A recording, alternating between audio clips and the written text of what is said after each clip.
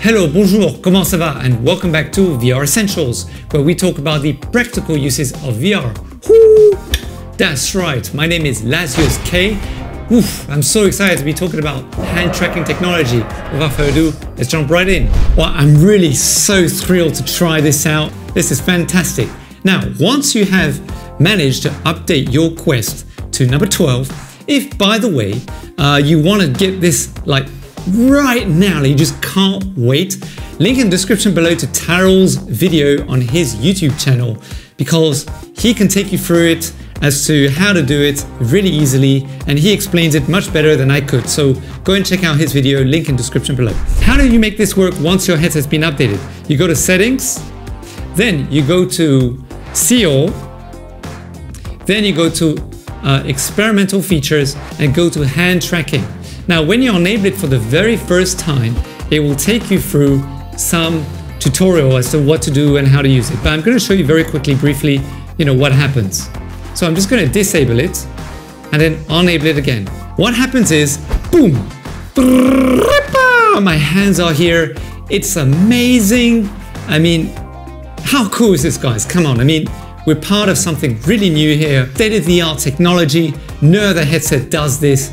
It is so madly, insanely cool. Now, there's a few things to take note of. First of all, be very patient. It's new technology, all right? There are some kinks here and there, and I'll tell you what, maybe to watch out for. How to be able to go from hand to controller. Okay, so all you do is you pinch your hand, boom, like this, and bang. Now it's changed into a hand icon, and I can use my controllers. How cool is this? I mean, this is really simple. Wouldn't it be really cool if game developers could create a game where, the moment I put on my controllers, it knows, and I don't have to click on anything or change anything, It just goes straight to hands to controllers straight away. I think that would be really awesome and really help the gameplay to be much, much fluid. Let me just click on use hands. There we go, we're back in hand. Oh, look at this. Look at this, so nice. Now, there are some issues and you do have to be patient. First of all, you will see these gray round cursors there, right?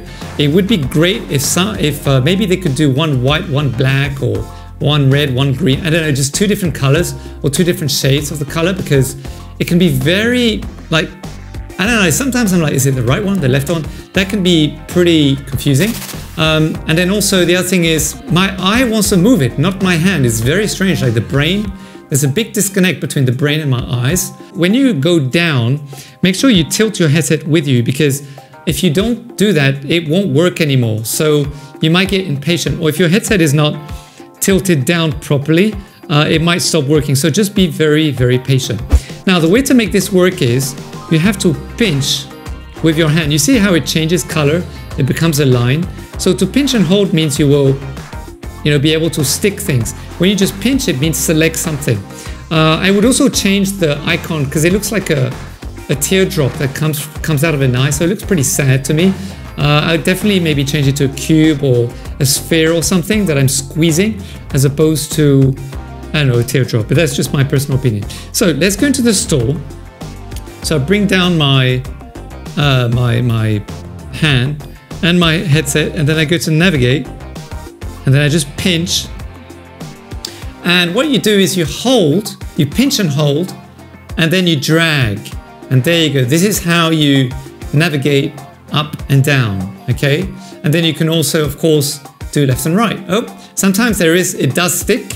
So make sure that when you let go, you open your hand completely, so it doesn't stick. Don't keep your hand like a few centimeters above after you've let go of the pinching, otherwise it will stick. And then basically you can, do this. Now, if you find that one hand doesn't work, you can also take both hands and do it at the same time, and then it will work. Okay, so these are just some tips as to how it, what happens.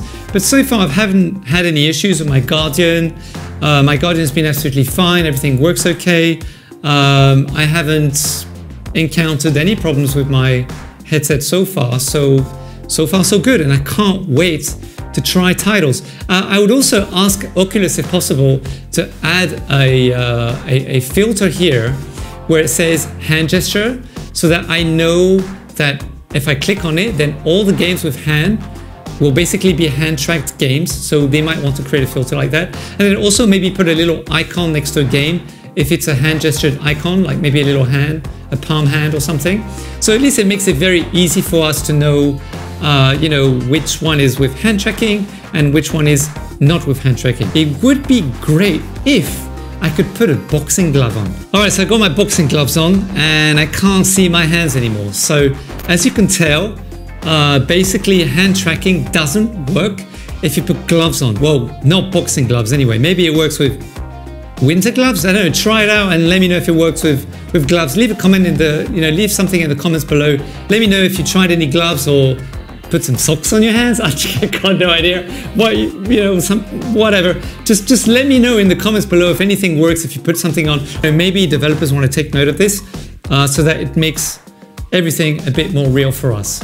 So yeah, not too bad. Right, let me take off my gloves and boom, my hand is back. So there you go.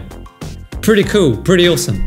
Remember, check in the link description below. Go to Taro's video on his YouTube channel so that you can get your headset to be updated to number 12 right away. All right guys, remember to like and subscribe, share some love so that more and more people can get to see this video and we can grow the community and help as many people in VR as possible. Yeah, because that is what it's all about. Until next time, take it easy. DJ, cue music.